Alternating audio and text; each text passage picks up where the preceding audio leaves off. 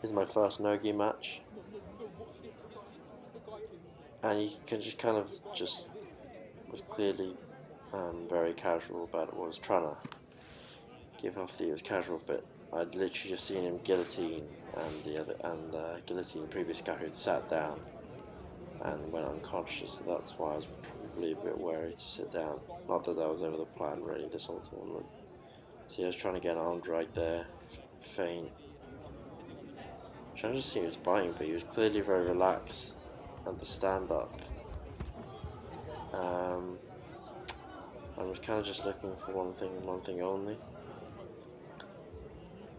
So I really, my professor at one point pressed the wall button and told me to sit down. I just didn't hear him. I think that I probably should have got 2 and 1, got down seated, so butterfly guard, and then entered into legs quickly before you could try and jump for a guillotine. But instead I tried to just engage in a stand-up battle, which I was quite limited in what takedowns I did have, so I didn't present much of a threat. I knew I had to try to get heavy collar ties, trying to get a hand on the bicep and push the bicep up and drive through to a single, but he was quite strong from the stand-up. Double collar ties here. Yeah, I'm trying to get inside position and then try push up that bicep and drive round. But he was kind of good at basically stalling, really, like kind of shoving off any attacks.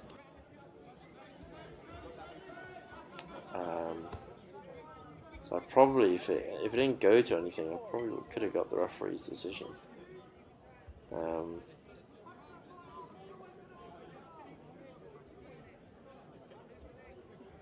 But yeah, see, that's when we engage hands, is when I should have sat down.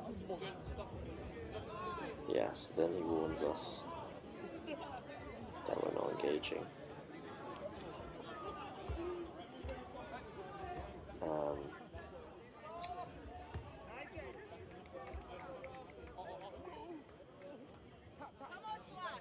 But he's just like vibrating like crazy. And I hadn't tapped at all. It was just him vibrating. And then the nearby guys were like, yeah, he didn't tap. So what ended up happening was we started from the beginning. This weird thing with my hand. I was holding it limp.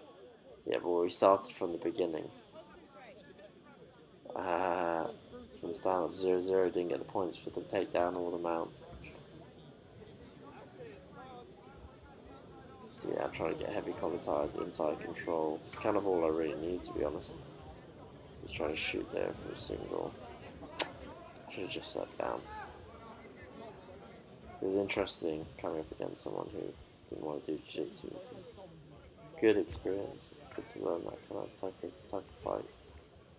So his chin got double collar ties. He puts on that guillotine quick, is how he puts it. You see him shaking.